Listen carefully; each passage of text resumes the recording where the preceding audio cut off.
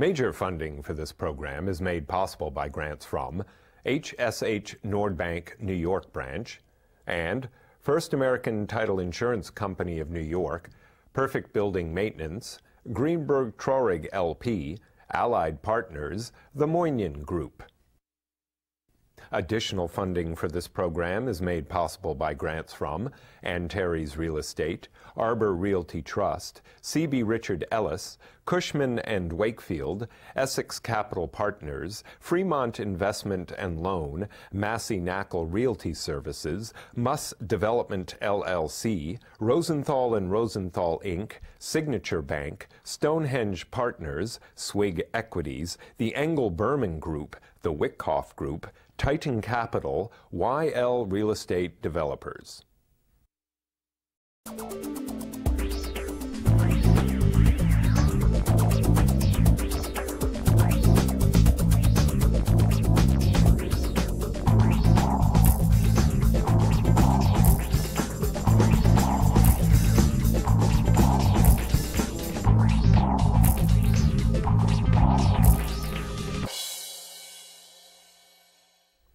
Welcome to the Stoller Report. My name is Michael Stoller.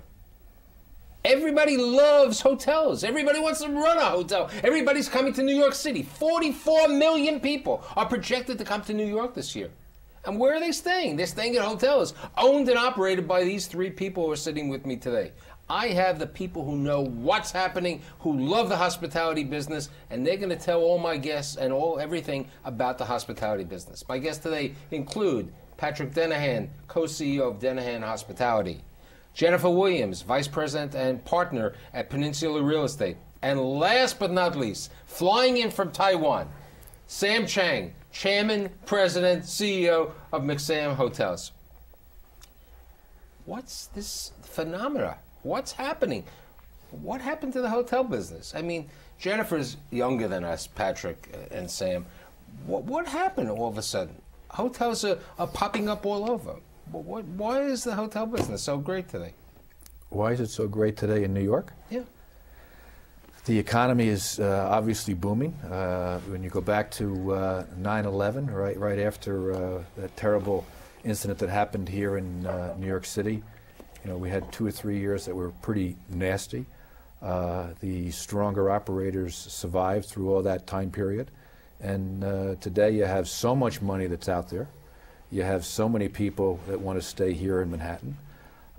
The rate structure that we are able to charge today, I'm sure that Sam and Jennifer will agree, it's finally taken us back to the year 2000 as if we didn't have those 2 or 3 bad years and brought us up to where we would have been if we just had an annual increase of 4%. So tourism is up, as you opened up with 44 million people coming here. And with our mayor, and hopefully our next mayor will be as positive about New York City, just inviting more and more people to come back tourism-wise. It's just a confluence of many good things happening all at one time. So it's a good time right now in New York, especially for our business. We've gone through some bad times. You know, Sam, you've been in the hotel business, I don't want to age you, close to 28 years. Your first hotel when you were 18 years of age.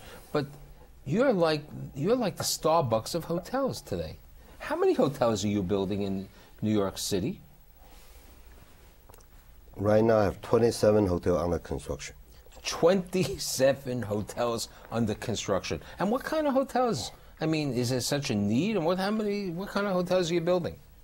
Well, they go anywhere from 2-star Comfort Inn to Sheraton, you name it, just pretty much we have it in the city right now. But is there a need for 25 new hotels? You're only one guy. There are other people who are also building all these hotels. Can the city absorb this? I mean, and this is a question for everybody. Well, let's look at historical in New York City. I mean, the last downturn in New York City, besides right after 9/11, okay? I think the last downturn in New York City, the occupancy is 67%. Right? So 67% in Midwest, it would be a heaven. And in New York City, you know, it's an all-time low in the last 40 years. But the operating expense, Sam, in New York City is greater than in the Midwest. Not necessary. I don't agree with that. I mean, Patrick operates a hotel in Chicago. Well, I mean, what's the The costs are somewhat similar. Real estate taxes are less, labor's a little less. But Chicago's a major urban city. Yes. I mean, you know, we're talking about different situations. Jennifer, when you were with Tishman, you had hotels in other places over here. I mean, you know, I'm very positive about the city. Everybody knows that. My question that we said prior to the show is, I think that there's a need for additional hotels, especially with what the great job that the mayor and what's happening in the economy. But every Tom, Dick, and Harry, as one would say, wants to be hotels. And I always use this story about my one time when I owned a piece of a racehorse. And when the horse won the first time we owned the horse, there was not enough room in the picture because all the partners and limited investors were there. Forget the horse, it was just that. And, you know, it was a nice novelty for the first day until the horse got sick and they had to go swimming and we had to take him over here. It's a nice novelty, but some of the people, Sam, that you're building these hotels, because some of them you own and then sometimes you sell them, some of these people aren't as astute as a Patrick, who's been in the business and his family's been in the business, and your people who are, you know, Timmy and the other people, they're not that astute. And when tough times come, you know, it's cycles, they're not going to be able to survive. You think all of them are going to be able to survive? Well, I agree. When the downturn comes, some people is not going to survive, right? But it all depends how you're going to build it, how much it's going to cost you. Mm-hmm. If you can build a hotel in the right price, even a downturn, you don't have to worry about it. But you know, somebody, you know, I agree with you on the cost, but I think, you know, when we talk about your 25 hotels that you're building in Manhattan, and I know you're building in Brooklyn, you know, the question, and you're the first one who said to me a couple of weeks ago, you know, I said, what's your opinion of like Coney Island? I mean, you know, there's this big story, you know, that Joe Sitt wants to build this hotel in Coney Island. I can't see people running to Coney Island in the winter. Do you? I think a small hotel will do well in Coney Island. You know, summertime you're going to do great. Okay, wintertime you're going to be slow, but you still have a local business that will go there. So let's put an example. If you have to pay $350 for downtown Marriott in Brooklyn Bridge, in Coney Island in the wintertime you offer $95 room rate. For the people who have to pay out of their own pocket, they're going to drive to Coney Island, in my opinion. And I think you also have to drill down on what the new supply actually is. You know, Manhattan has 65,000 hotel rooms. Mm-hmm. The majority of the new supply is smaller, either limited service or boutique hotels, and that's only, you know, a 2% annual increase in the supply. And the fundamentals of the hotel market now in New York are so strong, and there's no way New York City is a novelty by any means. It's always been strong and it always rebounds. We have some other stronger aspects, and I agree with what Jennifer just said. The dollar, and New York is always counter-cyclical to what happens in the rest of the U.S. When the dollar really goes down and business is not in good shape, we have more international travelers that come here, and we have more people that stay here in the U.S. to travel to New York, and we have more international travelers that come in. So.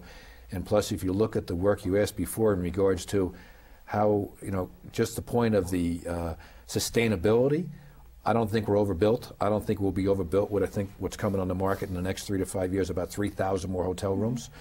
With the Javits expansion that's planned, and hopefully our governor approves it, which I'm sure it'll be adjusted somewhat, but that's great new business, and will place New York City probably in the top 5 instead of the 19th position that it is in today as far as a convention city to come to. So there's a lot of good things that are happening. A lot of the supply that went off market that turned into condominiums, that was good for our business as a hotel operator. So and just I see in our business, and I think Sam and Jennifer agree, there's a good 5 to 10 year ride still. And you know, cycles will happen. But if the operator is strong, and I agree also with Sam, if our early dollars in up front, all of our capitalized dollars in up front are in the proper dollars, you're going to make money. Now, but, you know, and I'm not disagreeing. The question is, New York City needs, it's nice to have the 2-star, the 3-star, but New York City needs the larger hotel. I mean, there's one hotel planned for Javits, which is 1,000 rooms. Right. When you were at Tishman, that was the last big hotel. Yeah, the Westin New York is 860 rooms. But that was it. I mean, that was it.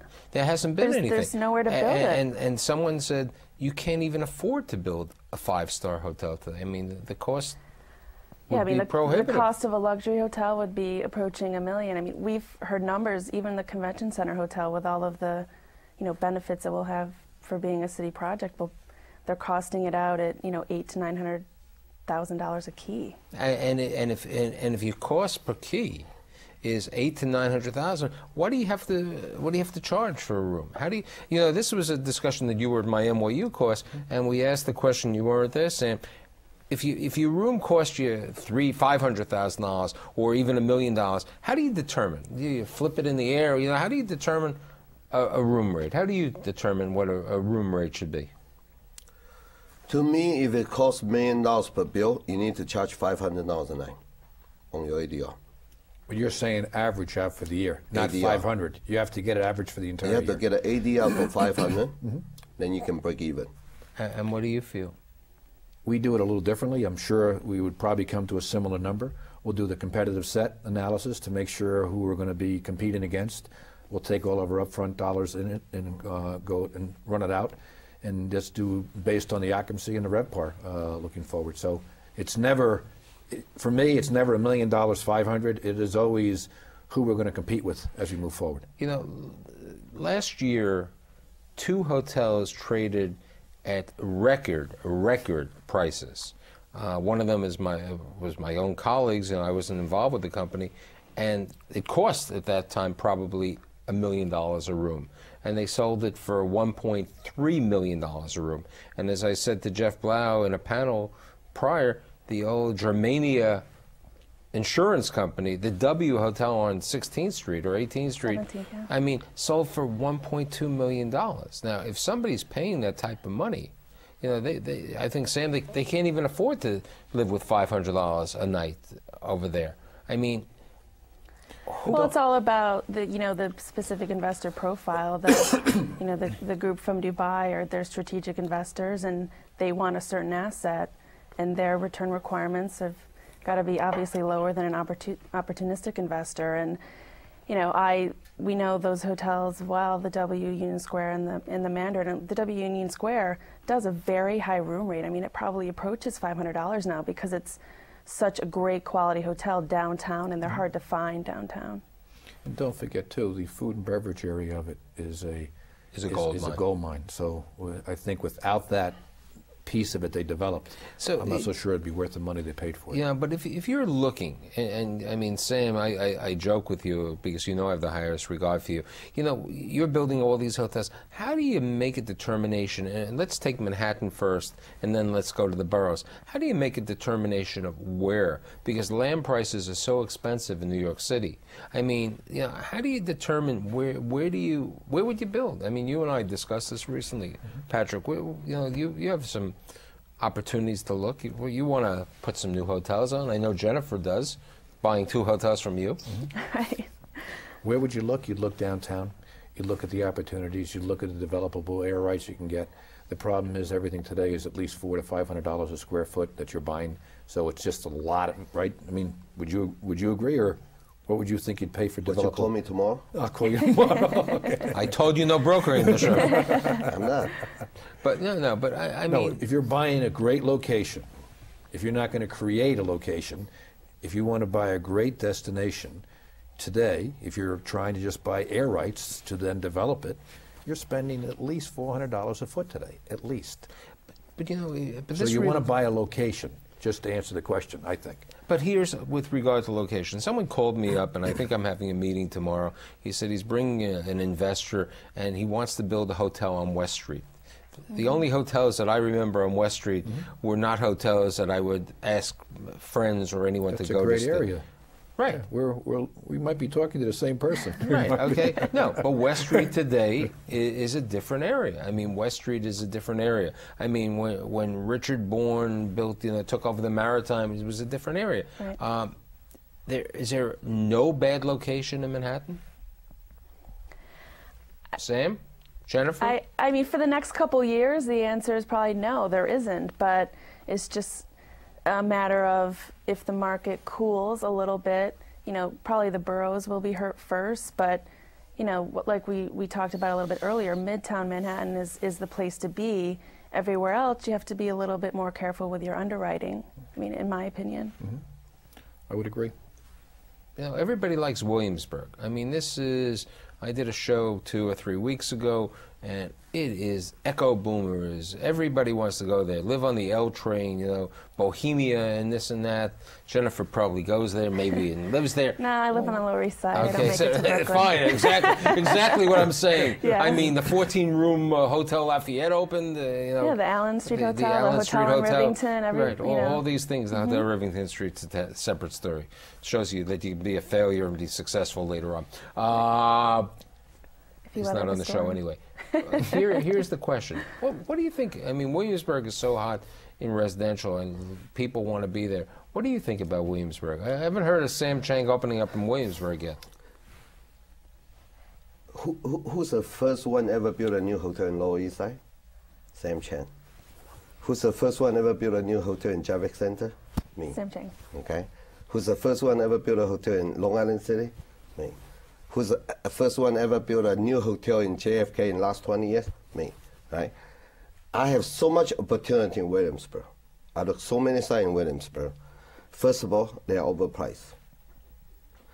The land price in Williamsburg is approaching 70% of New York City for hotel development site, number one. Number two, where's the business going to come from? When you go to JFK, you have an airport, you have some local business, cargo, okay? When you go to Long Island City, you have one stop for Midtown. But you told me there's no need for any more hotels in Long Island City. No more. Okay. Okay? I think it's enough because when they're going to put so many rooms in Long Island City, it's going to be enough. So get back to Williamsburg. I apologize. So where's the business coming from in Williamsburg? I mean, to me, there's no business that's going to come in from nowhere. So that's in the same manner as Jennifer said, or you said about Coney Island. Where's the business coming for Coney Island? What, the Russian communities in Brighton Beach? They're not in Coney Island yet. You have summer business in there, right? You have 4 months business in there. It's like everybody loves downtown. Everybody loves Wall Street area, okay? Do you have a site there? Wall Street? No, Coney Island. I don't. But I have to speak up for the Coney Island. Mm-hmm. Like a Wall Street, you only do 4 days a week business, okay? But if you take 100% occupancy for 4 days, okay, you are already at 65% occupancy. But the interesting thing, and I'd like to tell this to my viewers, the 4 days in Midtown are really Sunday, Monday, Tuesday, Wednesday, and Thursday, and the 5 days. In Lower Manhattan, the 4 days are Thursday, Friday, Saturday, and Sunday, right? No. In downtown, it's Monday, Tuesday, Wednesday, Thursday. But I heard that also on the weekends, the occupancy, because of the travel, Nope. the tourists, no? Not in downtown. That's in Lower East Side. It's different. In downtown area, you only do Monday, Tuesday, Wednesday, Thursday. You 100% occupancy on Monday to Thursday. Friday, Saturday, Sunday, you have to sell the price. You have to sell your room for half price. And to what Sam's saying, it's a little bit different in our products because our customers, Jennifer knows, our Fridays and Saturdays on top of the Monday, Tuesday, Wednesday, Thursday are strong. And it's really because of the product and because of our customer base that's gotten used to it. So the individuals that come to Manhattan really want to stay in our properties because there's more space and they've gotten used to what we provide as good service to them. So we're a little bit different anomaly in terms of what we're able to provide. And you're saying that on the Lower East Side, where you have the hotel in Rivington Street, the Pomerance's new type of hotel, the Bowery Hotel, the B&D is over there, and those are more of the weekend, the Thursday, Friday, Saturday? Yeah, because what are you drawing from? There's not a whole lot. I live in the Lower East Side. There's not a whole lot of business going on there. What I've heard anecdotally are, you know, the advertising people who want to check out the new cool hotel. They've stayed at the Rivington. They'll definitely go to the Allen during the week, but the weekend, it's a whole different story down there. It's historic. There's a lot of tourists. So I've noticed they're very busy down by me on the weekends, but during the week, I don't know how they survive, honestly. What, you know, same till Coney Island is, you know, 4 months of the year. Yankee Stadium is more than 4 months of the year. No. No. Do your calculation. April, May, You started, June, right? July, October. August, September. I have 6, and if they win the series, We got to go it's to the 7. playoffs. No. But sometimes they play at home and they play away. Coney And they Island's don't play open all the every time. day. So you don't like the Bronx? All of a sudden you're not a cheerleader for the Bronx? I love Bronx, but they don't allow me to build, you know. No, they don't allow you. You haven't decided to build in the Bronx. I did. My first hotel development in Bronx, they stopped me to build. Why? I have all the approval. Yeah. Bronx is probably the toughest borough in New York City to build a hotel. I thought, you know, people going to Staten Island, you know, it's bridge and other things. Oh, I love Staten Island. You love Staten Island, yeah, I do. okay. But right now, you know, we were talking about this prior to the show. What's your opinion of Harlem? You know, I'm very keen on Harlem. What's the opinion of you, Jennifer, and Sam? Let's start I with think Patrick. it's very difficult in Harlem when you look at the demand generators that are there. There are few that could really give 3 or 4 or 5 hotels solid occupancy.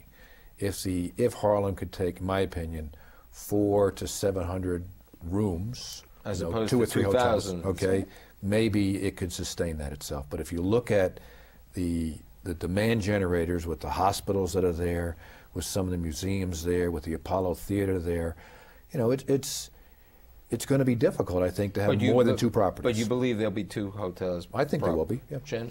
Yeah, I agree with Patrick. I think, at least initially, the closest thing is that the new courtyard up on 92nd Street, and if you talk to Marriott, they say that's been very successful, and they're very pleased, and it's exceeding expectations. But to build more than 1 or 2 more, I don't see it. Sam? I think 96 Street is not Harlem. No, right. It's the closest thing that's going First on. I'm talking 125th Street. Right. I'm Right. talking 116th Street, 126th Street, Atlantic Avenue. I think for the people who want to stay in the Harlem, it's no different than they go to Long Island City, or no different they go to Jersey, no different they go to Brooklyn. So, But I didn't hear of one of the 25 that you're building in Harlem. well, the way I look at it is, there's many people propose to build a hotel in Harlem, and the cost is more than Brooklyn and Long Island City. So, if it's my choice, I would rather build in Brooklyn and the Long Island City for the lower cost, and the way the customer is going to look is the same way. You know, it's the same travel distance. If you take a Times Square to go to Harlem, or you go to Long Island City will probably be closer. It's closer. So why should I go to Harlem? You know, But again, you're talking, you'd build something for the location and the demand of the customers. Right. Not saying if I build it, they will come, right?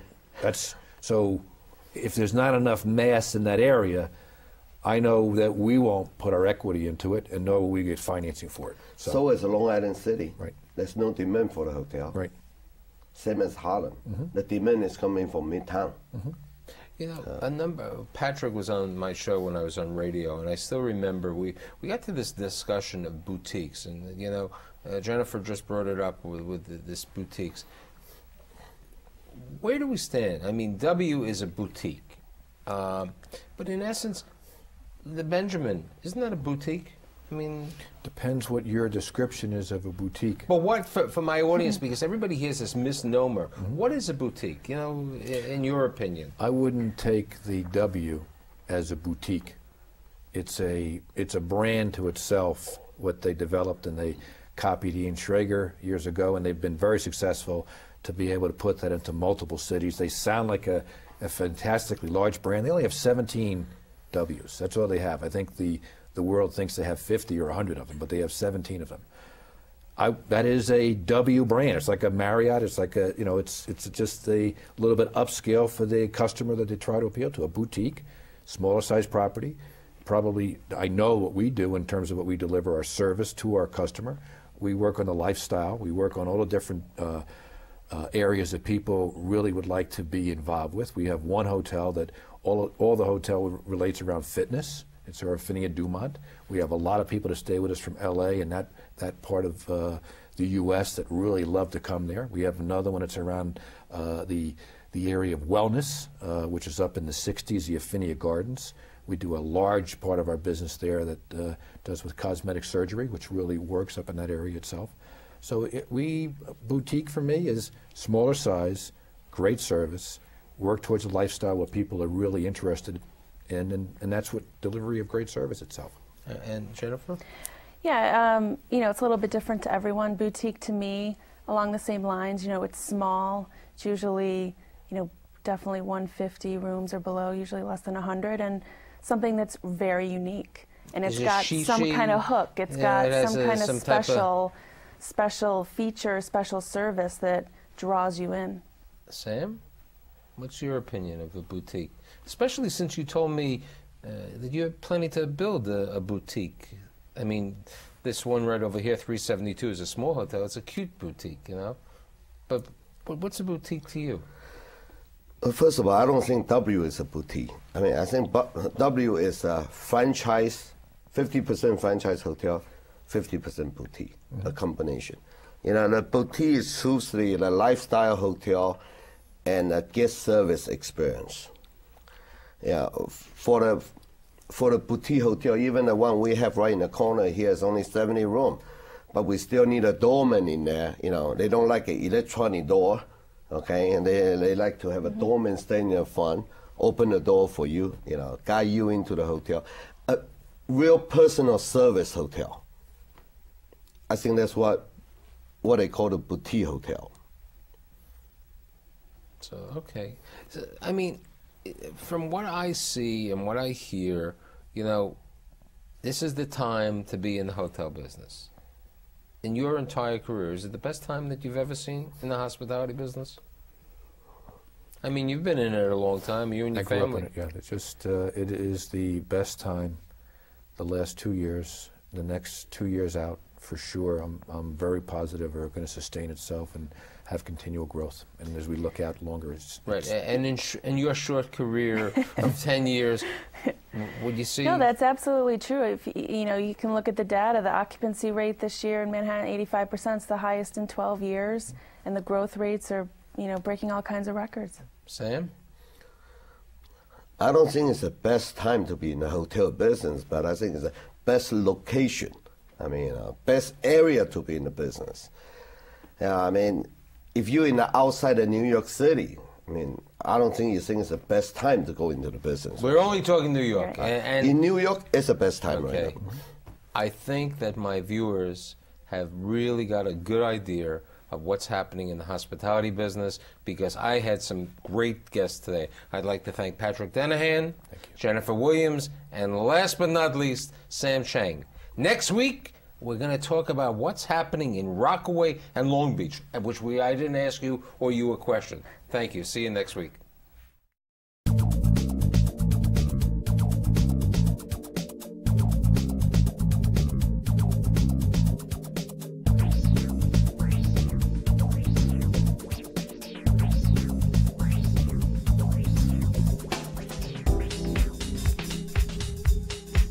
Major funding for this program is made possible by grants from HSH Nordbank New York branch and First American Title Insurance Company of New York, Perfect Building Maintenance, Greenberg Traurig LP, Allied Partners, the Moynihan Group.